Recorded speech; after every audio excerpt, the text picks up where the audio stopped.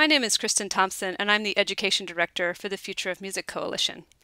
I'm also a musician and an entrepreneur. This presentation was originally given at Ignite Philly in June 2008, but I updated it in January 2009 to recognize some exciting changes in this field. It's about how you and I and people around the world will enjoy music in the future.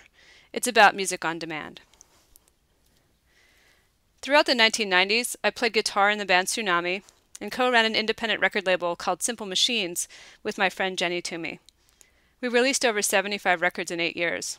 We stopped putting out records in 1998, but most of the back catalog lives on online. If you're at all like me, you've gathered a lot of music in your lifetime. I've got hundreds of CDs, LPs, and mixtapes. I have a steamer trunk full of 7-inch records, gathered through years of mail-order purchases and record shop browsing. I love my music, but carting it from one group house to the next for the past 20 years has been pretty tiring. So when we moved into our current house, I never unpacked any of it. It's all in boxes, neatly alphabetized. It's not like I stopped listening to music, so what do you think my solution has been? Did I digitize my entire collection?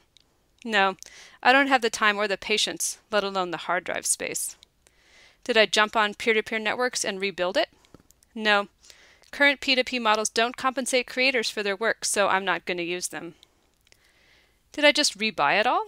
Okay, I'll admit I've repurchased a few albums on iTunes or eMusic because it was easier to do that than to dig through the boxes in the basement.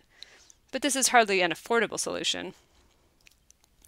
The primary answer is that now I simply pay for access to music. I have a subscription to Rhapsody, an online streaming service that gives me instantaneous access to over 20 million tracks for $12.99 a month. So if I can think of an artist or an album, I type it in the search bar and I'm listening to it in a matter of seconds, either the whole album or specific tracks. I can also make playlists, listen to related artists, even plug 10 band names in, and Rhapsody will build a customized radio station around that artist. But that's not the only way I access music. There's also countless webcasts to choose from, streams from terrestrial stations like KEXP or WXPN, or online-only stations like Counterstream Radio. And even better, songwriters, publishers, performers, and record labels each earn performance royalties when their music is streamed.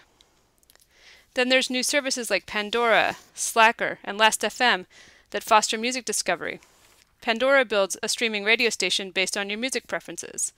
Slacker offers hundreds of preset channels or helps you build personalized streams. Last.fm includes social networking and song ranking components.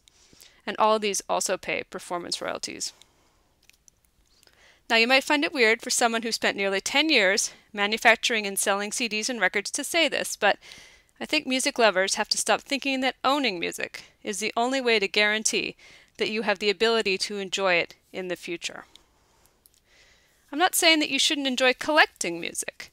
There's still plenty of fantastic music that's only available in physical format, or beautifully packaged sets that are a pleasure to own. I'm just saying that the need to have a physical inventory of everything you've ever wanted to listen to is now unnecessary. These new streaming business models aren't without criticism. First, some people, including Steve Jobs, say these services are the equivalent of, quote, renting music.